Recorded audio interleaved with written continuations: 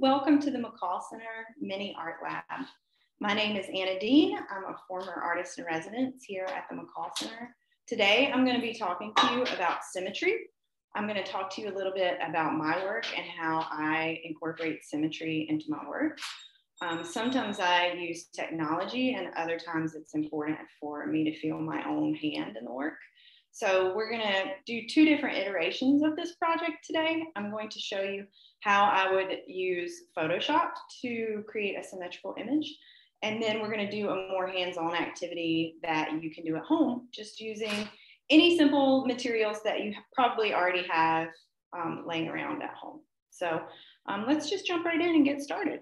So I'm going to talk to you a little bit about some of my work. This is a piece I did a couple of years ago, and the actual dimensions, it's 4 feet tall by 10 feet wide by about 6 inches deep. And there are two main things that are happening here. There's this image that's on the right-hand side, and then I have another kind of image that's on the left-hand side. So the image on the right-hand side was from a performance that I did. I created this giant fly head, and then I actually danced like a fly. And I took, it was for a film, so I made a video of that, and then I took photos of myself dancing like a fly. And I was able to use Photoshop to overlay those images on top of each other. And when I made them symmetrical, it created all these really interesting surprise shapes.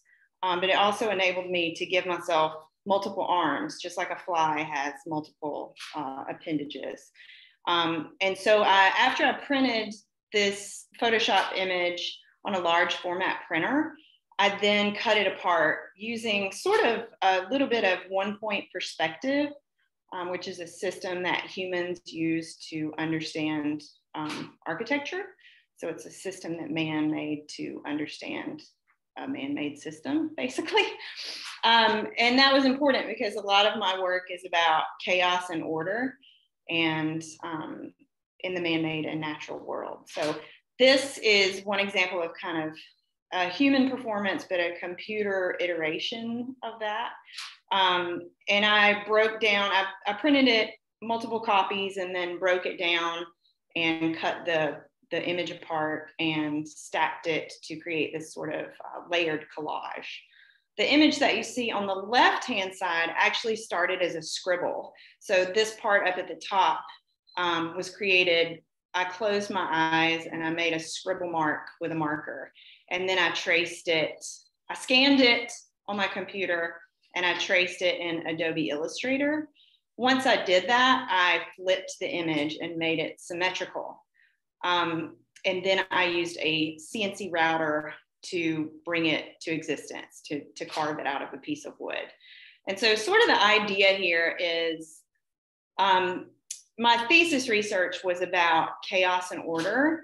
And I learned during my research that human beings find order within symmetry. You can have the most scribbly random mark, and when it becomes symmetrical, humans begin to identify with that. They begin to see things that they can recognize. So a lot of people say, oh, it looks like a butterfly, or oh, it looks like a face. And the reason for that is because our own bodies have symmetry. You know, we have one eye on each side of our face. We have one arm on each side of our body. And so symmetry, when we see something symmetrical, we can identify with it. So I use this piece as an example because this sort of sums up what we're going to do today. I'm going to show you how to take an image and flip it in Photoshop and make it symmetrical. And then I'm going to show you how you can use your own handmade mark and make a scribble and flip it so that it becomes symmetrical too. So I thought you guys might be a little curious to see what I'm working with now. My work investigates order and chaos, and it often involves things that I can control and things that I cannot control. Okay, so I thought that you may be curious to see kind of what I'm working with now. A lot of my work investigates things that I can control and things that I cannot control. So I took ink and poured it into water, dripped it onto water. and then I videotaped that. And so what you're looking at here is like a kind of a work in progress that I'm editing now. And this is ink falling through water. And I'm using a program called Premiere Pro, which allows me to flip the video footage and make it symmetrical. So what happens is it creates all these really interesting shapes as the densities of ink sort of overlap. So these are all just different ways that I'm investigating the same ideas about symmetry in my work. So what we're going to do today is, first of all, I'm going to show you how I use Photoshop to combine images and make them symmetrical. So this is a picture that I took. I'm also a high school art teacher and I teach photography class. And so this was a picture that I took just walking around campus. And I've already edited it a bit. I changed some of the colors and bumped the contrast up a bit. And so here you can see that I've taken the same photo and I repeated it and inverted it, flipped it vertically. And what excites me about this process is you get all these like interesting shapes that you were not expecting. See this like negative space that's happening right here between these two sets of stairs. And all of these collisions and juxtapositions are really, really exciting. This is another kind of iteration of that, where I've taken those two photos and laid them on top of each other. And I have adjusted the opacity a bit in Photoshop. And again, it creates these densities, which are really, really interesting. So I'm going to go through and just show you real quickly how I would do that using my computer. And then I'm going to do the same thing, and we will learn how to do one in a more hands-on process.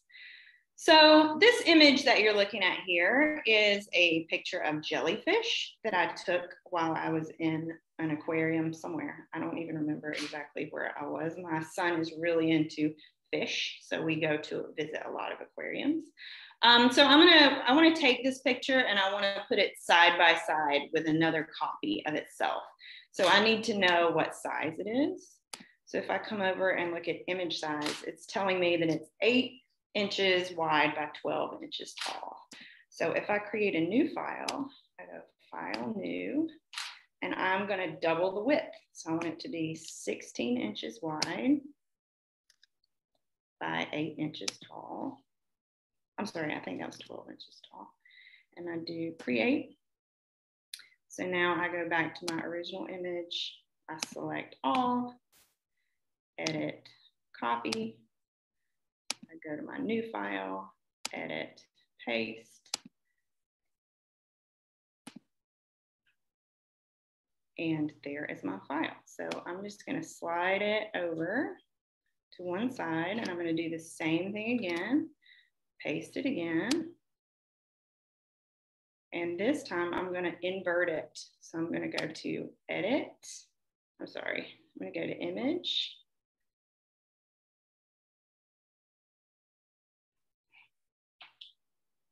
Edit, Transform, Flip Horizontal. Always takes me a minute to remember how to do that. So then I slide it over, and you can see when I put those two jellyfish together, look at these really interesting shapes that start to happen. It almost kind of looks like this weird alien face with this weird beard down here at the bottom. It's just really exciting to me to see how these shapes evolve. So now that we have all of these really cool surprise shapes, if I wanted to, I could take this image and I could copy and paste it into another document and flip it vertically so that I would have 4 of these images. But I know some of you are itching to actually start making your own art. So now I'm going to show you how you can use a simple piece of copy paper, just like this, and a pencil. And you're going to do the same thing I just did in Photoshop. You're just going to do sort of a low-tech version. So the first thing we need to do is we need to make this regular piece of 8.5 by 11 copy paper into a square. And so the easiest way to do that is if we fold one corner over like this on the diagonal. If you've ever made origami, you've probably done this before. So I just folded this into a triangle. And now I have a triangle, and then I have this sort of extra strip over here on the side. So I'm just gonna, trace the edge of that, and then I'm gonna cut along this line with my scissors. So that's a really quick, easy way to make an 8.5 by 11 square piece of paper.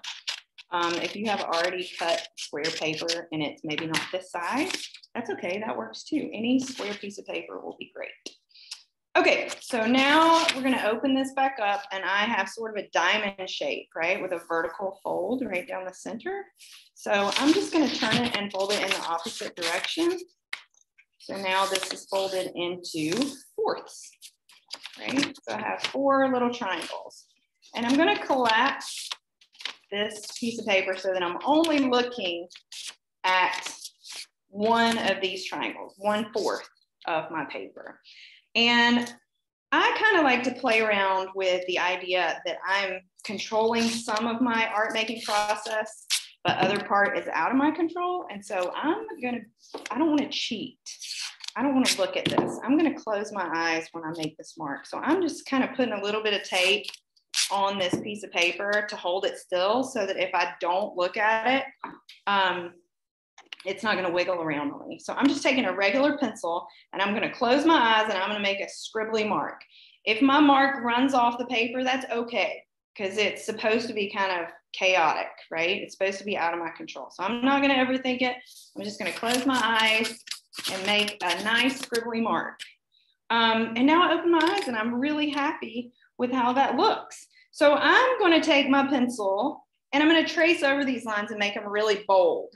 So that you can see them really well. If you happen to have a drawing pencil, you may have a pack of drawing pencils at home, and they have numbers on them like 2B, 4B, 6B, HB. The higher the number, like this one says 6B, that means the graphite is really, really soft. So it's going to make a nice black thick line. So I'm just going to take this nice 6B pencil, and I'm going to trace over my scribble line and make it nice and bold and dark. And I'm tracing over it with my 6B pencil. If you don't have a 6B pencil at home, that's okay too. You can use a number 2 pencil like you used to bubble in your tests. You just may have to, press a little bit harder. My pencil broke, so that shows that I was really pressing down hard.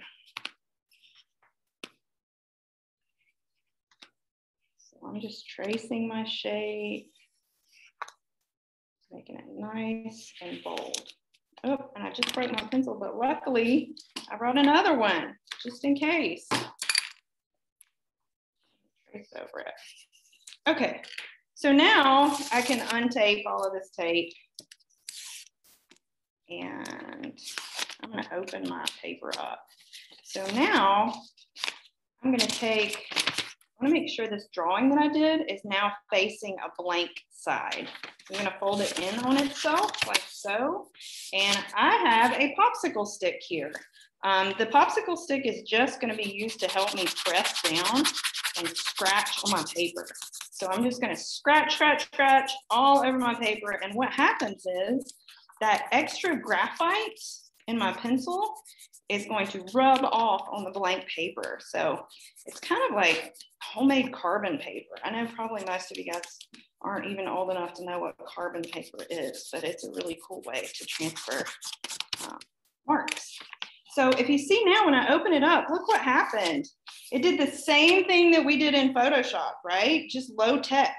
So now I can trace over these lines and make them dark so they match my, oh my gosh, I'm breaking pencils left and right over here. Here we go.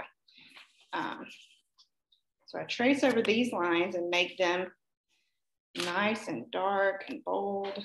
And look at that, look at all those cool shapes. Isn't that exciting already? It's kind of like when if you've ever cut a paper snowflake at Christmas time and you don't exactly know what you're gonna get, and when you open it up and there's this wow moment. That's what I really like about this project. It's kind of foolproof. No matter what you do, it's going to turn out really cool. Okay, so now we got to do it one last time. So we're going to take these two drawings on this side, and we're going to fold them over so they touch blank white side, and we're going to scratch, scratch, scratch. And I don't really think it matters a whole lot if you scratch on the back of the blank page or if you scratch on the back of the pencil drawn page. I don't think it really matters. You can do whichever one.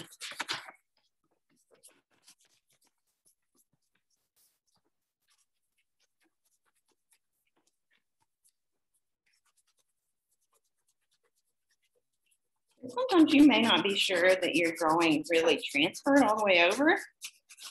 So it's okay if you like open it up and kind of peek. And if you see that you can't really see a certain area or a certain line, just fold it back over and scratch it again.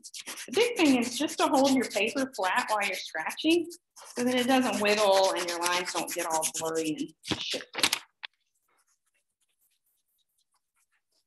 Okay, so now we open it up. Oh, look at that, so cool, right? So now we're gonna do the same thing again. Trace over our shapes. So once we finish this thing, you guys have endless possibilities for how you can finish your design. I'm gonna show you a few options, but you might get really creative and you might come up with another option that I haven't even thought of yet.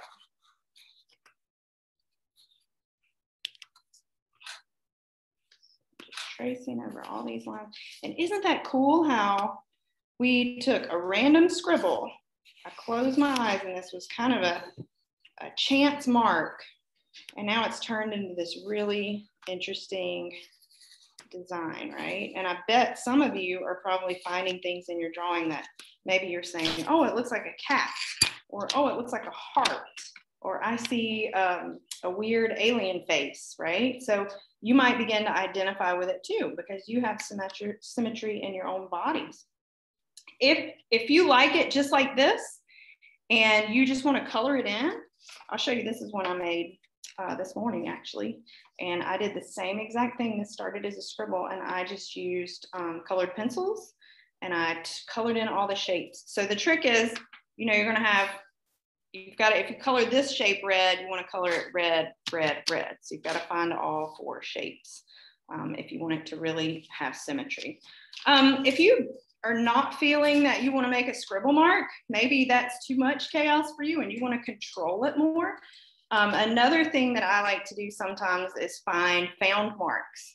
So this one, instead of starting with a scribble, I'm really interested in erosion lines right now, and like how the landscape is altered by natural forces. So this drawing, I actually traced it from a book about erosion. And it was a book of aerial photos. So these were lines that were on rock formations. And so that was my starting point instead of a scribble. But I did the same process, folded, scratched it, folded, scratched it.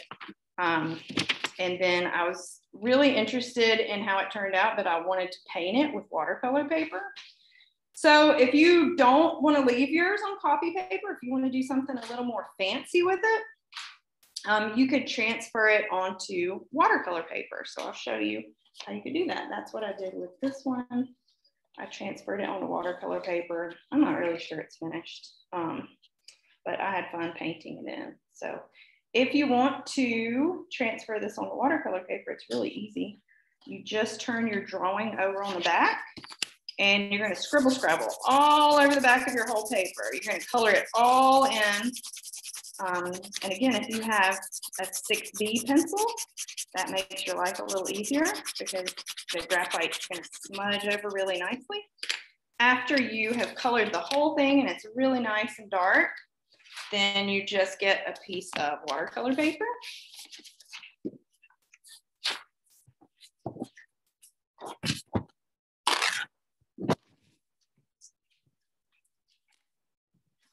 And you're going to take your drawing and you just want to tape it down onto your watercolor paper in a couple of places just so it doesn't wiggle. So So I just usually tape it at the top so that it can kind of open like a hinge, like a door on a hinge, right? So now I'll show you, you can open this and put it back down and check it. When you trace over with a regular pencil, it's so cool because the lines are gonna press right over onto your watercolor paper. So watch this. What? How cool is that? Those lines just transferred right over. So yeah, so you could just repeat this process. I'm not gonna make you sit there and watch me trace all of these lines because that would take a long time. And I know you wanna work on your own art project.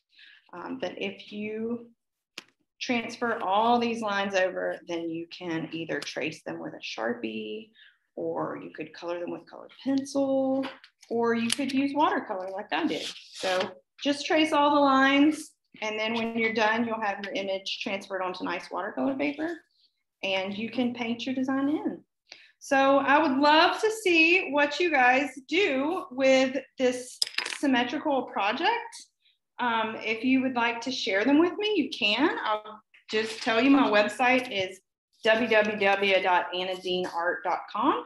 And I would love for you to contact me through there so that I can see your creations.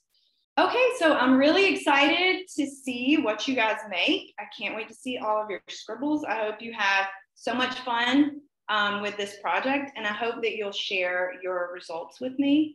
And again, my website is www.anadineart.com. Thank you.